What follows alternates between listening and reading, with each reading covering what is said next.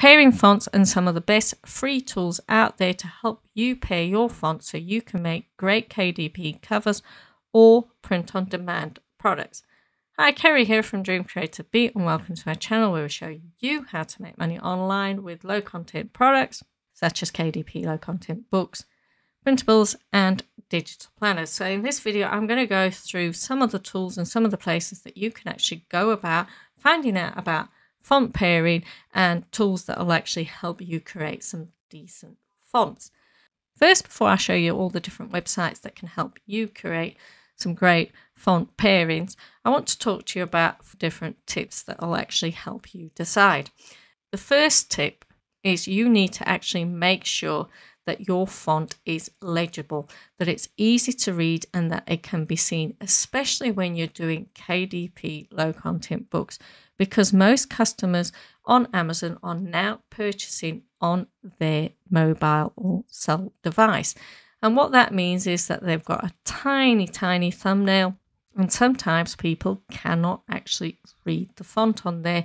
So you are losing sales because they cannot actually see what it says about that. So you need to make sure that your fonts are legible. And sometimes with script fonts, we often see that that is not the case. The next thing is you shouldn't use more than 3 fonts. You should really be sticking to the 2 font rule.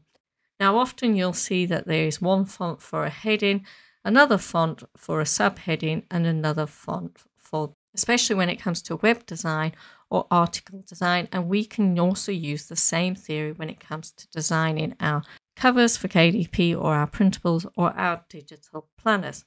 The next thing is you should think about mixing different fonts together or pairing them, such as traditional and script.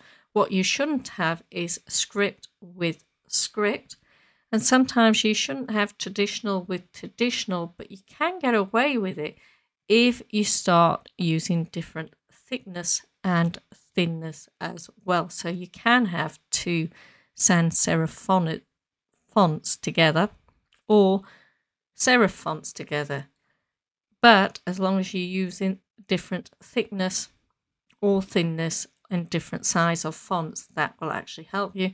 Now, the first site that I'm going to show you is Canva, because Canva's actually got quite a decent learn section where you can learn about different graphic skills. And one of them is where it talks about fonts. Now, they used to have a font pairing generator, but now what they give you is this article, and there is a link to a font generator, but it goes nowhere. But it actually talks about the anatomy of typography, and it also talks to you about typography glossary. So it talks to you what a serif is, what a sans serif is, what a script is, what a slab serif is, alignment, and hierarchy.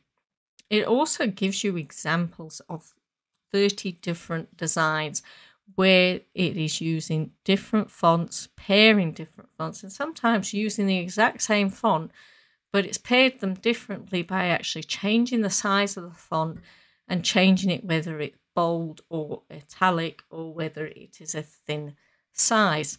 So I'll leave a link down in the description for this. There's also an article about serif versus sans serif, and it explains to you what it is. So you'll see the top one that's in white here, that's actually serif, and the sans serif is this one in black, and basically what it means is it's took away all these like tails at the end of the letters.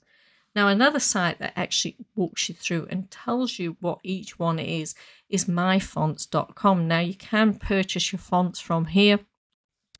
A lot of these you need to check the license with if it is for commercial use, but I'm not here to actually show you the fonts here. I'm just here to show you that it explains what each one is: sans serif, slab serif, serif display, handwritten, and script. Now, another place that does great font pairings is this one here called fontpair.co, and what they're actually showing you is all the Google fonts. Now, the reason why this is a great site is because Google Font is free. And not only that, they are free for commercial use. So you can use them in your KDP books. You can use them on your print on demand, whether it be t-shirts or on your printables or on your digital planners. In fact, you can use it for anything. You can use it for your websites as well. And here it shows you all the different ones that come together. Now there's another website that actually pairs Google Fonts together where you can personally choose your own fonts. Now this is great because what you need to do is it allows you to generate. Now if you cannot see this dark one, it doesn't matter because you can actually click on here and it changes it to a lighter one. Now it's actually showing you the different pairings automatically there. This is great because you've got a mixture of sans serif and serif together. You've also got a mixture of thick and thin and different sizes as well. Now what you can do with this, it's simple. You can click generate and it actually starts generating you different ones, and you can download these. So if you click on, say, this one here, it actually goes to Google Font and it finds all the family for you to download. Same with this one here, Font Pair. If you like what you see, this one you can click on and it automatically downloads to your device.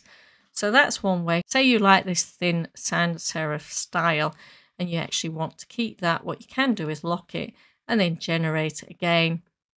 And then it brings different ones. Now you've got two thin ones together, so you might not like that. Again, you might change that and you might decide, yes, I like that one, but I don't like that one. And all you need to do is you keep going. Now, say you wanted to change this one.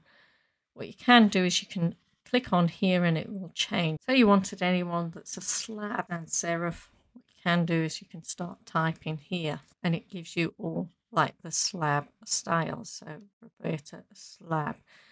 And then you can carry on. So you could lock that one and unlock that one and then generate. And again, doing different things. So that is the first styles of doing font pairing. But another thing that you've got to be concerned about, especially when you're doing covers, is also your different colors.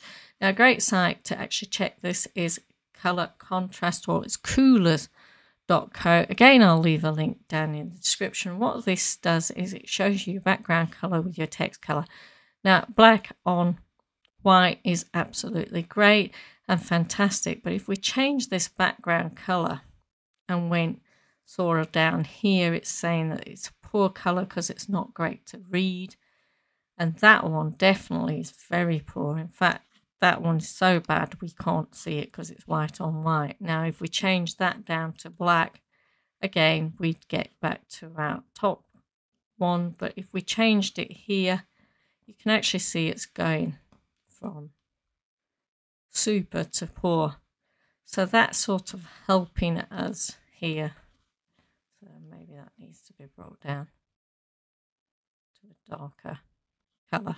So that's the sort of thing that you can do, so you can make sure, and it also gives you the hex codes.